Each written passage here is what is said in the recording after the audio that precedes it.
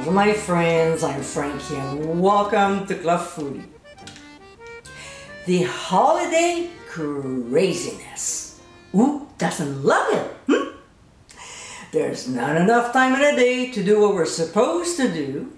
We're stuck in traffic, can't find what we're looking for.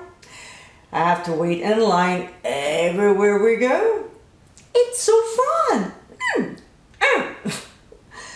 When we entertain, why don't we take a break by making a quick and simple appetizer, like this one. In today's episode, I'll show you how to make my Brie en croûte. It's so uncomplicated and can be served for any occasion. With a nice double cream Brie, some tasty filling, all wrapped up like a gift in puff pastry, this appetizer will certainly please everyone. So my friends, let's get cooking. Here we have a nice cold double cream Brie, and we'll slice it in half. To make a clean job when slicing it, the wheel has to be very cold, and the knife has to be sharp with a thin blade, okay? Next, we'll spoon on about 1½ to 2 tablespoons of my fig balsamic jam on each half. This is such a delicious condiment, and to get the recipe, click on the top right corner of your screen. We'll spread it out evenly so it covers them well. Now, we'll add some cranberries on 1/2 and do the same with pistachios, pressing down gently to stick them on. Then we'll take the other half and place it on top of this one. Next step is to make an egg wash, which is simply an egg beaten with some milk, although you can always use water instead. Now, we'll lightly flour our work surface before placing a large sheet of puff pastry. Because the dough is sticky, we'll also flour our rolling pin. Then we'll roll it up to make it wider so we have enough to cover the cheese wheel and also decorate it. The day I was making this, we were having friends over, so you'll see I'll be rushing, and that's why this recipe is perfect when you don't have a lot of time. So we'll use a pizza cutter and cut a circle around the wheel, big enough so the dough goes up and slightly on top.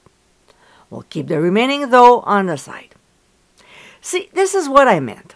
It's wide enough to bring the sides up and some on top of the cheese.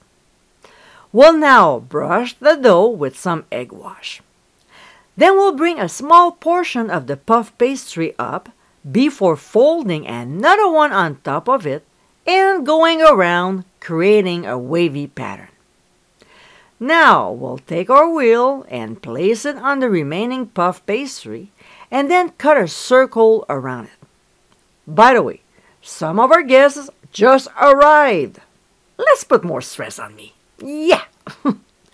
We'll brush more egg wash on the outside of the dough and then place our circle on top. Again, we'll brush the top as well. Now, we can use the rest of the puff pastry to decorate. Because it's the holidays, I'm using a Christmas tree, while for Easter, I like to use a bunny. We can always use a fork or a knife to form patterns on top. Just use more imagination than me. If we add more dough on top, we'll have to brush it again. We'll place our wheel on a baking sheet lined with parchment paper and transfer to a 425-degree preheated oven. We'll bake for 15 minutes and then turn the boiler on for an extra 5 minutes or until the top is nice and golden.